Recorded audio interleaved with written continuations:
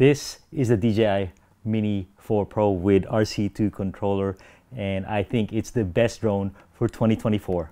And I'm going to give you 10 reasons why I believe so, and I'm also going to give you 5 reasons why it may not be the best.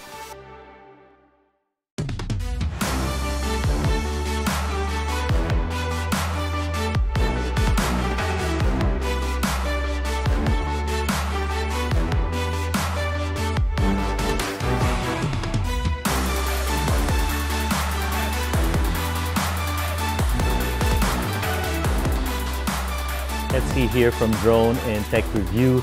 Please consider subscribing. We are almost monetized. I need a few more, maybe a dozen more subscribers, so it will help us out if you do. So 10 reasons why I believe this is the best drone for 2024. And what I'm going to do is I'm going to go through it quick with respect to your time. So number 1 is the ease of use. This drone is the easiest to use. Basically, you just open it up, turn it on, turn that controller on with the screen, and boom, press 2 buttons and you're out flying. And not only are you flying, but you're flying safe. You're flying with complete control with all the aids that you can turn off. But to get you started, this is the best beginner drone, and it's also the best enthusiast drone. Number 2 reason why it is up there is it has full obstacle sensing.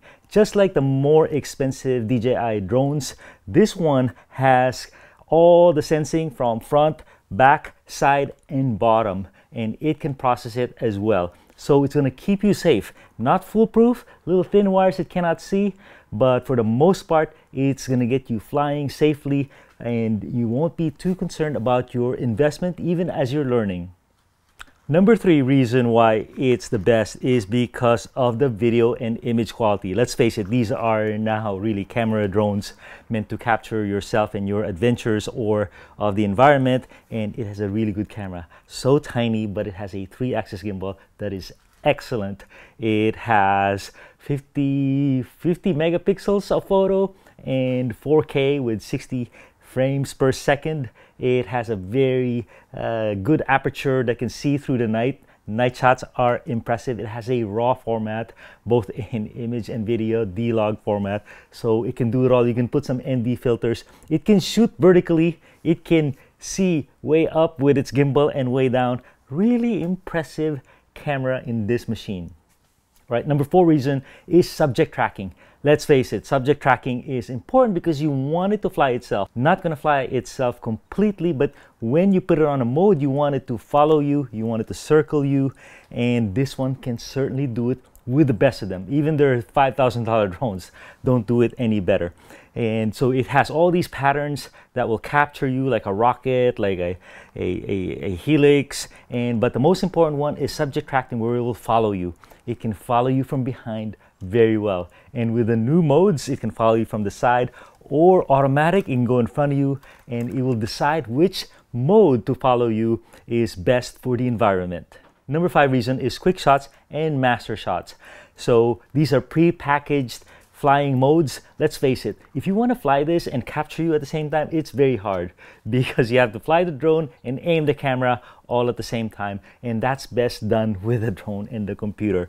And this has a lot of modes, and with obstacle avoidance, you can do them safely because it's rotating around you. There might be trees and poles all around, so you really need obstacle avoidance, and this one has a good one, and it can do all its patterns. It can even play some audio when it's done, notify you where it is gonna go on the map. So really easy to use automatic modes. Number 6 reason why this is awesome is because there is an available battery. So this one, they claim 31 minutes, and they do have another battery that fits in the same slot that has like 51 minutes. It's about $100, and it really gets you out there with all your missions. And it's heavier, so it puts you over the 249 gram limit, but really there's no compromise to the flight. You know, even though it's a little heavier, the flying, the speed, the agility is all exactly the same. Number 7 reason why this is so compelling is because of waypoints. Waypoints are flight patterns, so you can define a flight pattern where it's gonna go on the map, and there's several ways to configure it, and it's very easy with their system. You can also instruct the camera where to point at key points and how to behave while it's going from point A to point B. And finally, you can save these flight paths. The number 8 reason is it is backed by a company that is a powerhouse that keeps introducing new products and new drones. They even introduce new power stations to work well with the drones and charge them effectively. And they have a suite of handheld gimbals and microphones and a lot more products to come. Number 9 reason is they have a program called DJI Care, which is drone insurance, and it is reasonable. So this is about $1,000, and you're concerned when you fly over water, you fly through the trees, that you're gonna crash it, you're gonna get it hung up on a tree. So DJI Care is about $79 for 2 years, and you can replace your drone twice. So that gives you the peace of mind that you can really get active with this drone and not be too scared that you're gonna lose it or break it. And finally, the number 10 reason is the battery. I've never seen a company with so much battery technology in these things. So these are fast charging with USB-C, but they are also intelligent batteries, meaning when you charge them, if you don't use them after a day, they're gonna discharge themselves to a safe level, about 95%. And if you don't use it after 5 days, it's gonna go to 60%. So really preserve your investment. You know who else does that? Electric cars like Tesla. It's so advanced that they're ahead of the game and they can do that effectively. Okay, so that is the good, and that should be enough information for you guys to go run and buy this. But to be well-rounded, let me give you some cons that I've observed over the last year on why this thing may not be for you, maybe why it's not perfect, because no product is.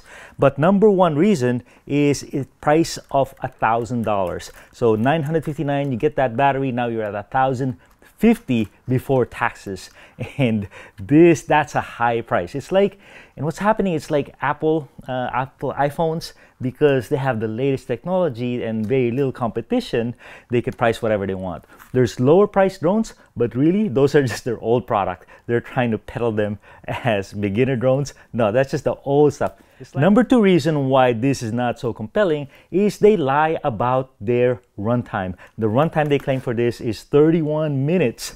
And when I flew it on a hover with no wind whatsoever, it only flew 23 minutes.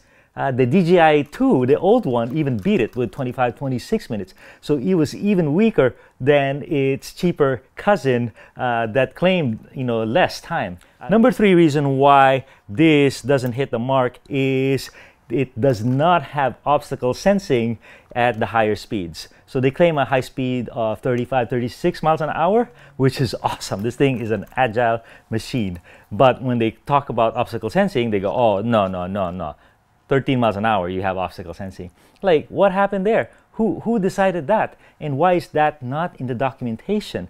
So understood, maybe they couldn't process the information well enough, but it's such a huge caveat that it deserves to be stated, that the person should know. I bought this for mountain biking. You go, hey, 30 miles an hour, obstacle sensing, that's good for me. And then, because that's about how fast I go on a downhill, and lo and behold, it can only follow me on the uphills. Number 4, when it comes to subject tracking as well, is it can only follow a person or a car. Person or a car. And that was like a revelation to me. No one ever said that. And why is that the case? What is going on? Isn't AI or the obstacle sensing good enough, or image tracking good enough for that? But I think they just decided to program these 2 things. So I want it to follow me on the bike. I can't have it follow the bike. I have to be on the bike. Luckily, I'm always on the bike, but I always wanted to follow my RC cars. So that's not even a car. They consider that a toy because the size is wrong. So you can't even follow that. You wanted to follow your dog or an animal. It can't do that. Not only can it not do that, it's not even allowed to do that. So, a real miss there, either in the programming or the communication to the users of what it can actually image track. And the last reason why this may not be so awesome is restrictions. So there's something called geofencing, and it defines where it can and cannot fly. And every time you do a firmware update, they do more more restrictions. So and if there's a new law, they're gonna put it on your existing drone based on the latest firmware that you download. The other thing is their involvement with the Chinese government. Everyone is afraid that the government is going to take all the data and use it for their purposes. So, and DJI is such a dominant manufacturer that now the US, every week there's talk about banning DJI in the United States or in other countries because not of the fear of DJI, but fear of the Chinese government. So that's a cloud, a black cloud looming over everyone's head. But that being said, still the best product, still may be the best product for you. For me, I'm going to keep using it, and I'll see what developments come up and I'll deal with it then, but still, it serves me in my daily needs and my entertainment. Thanks a ton, everyone.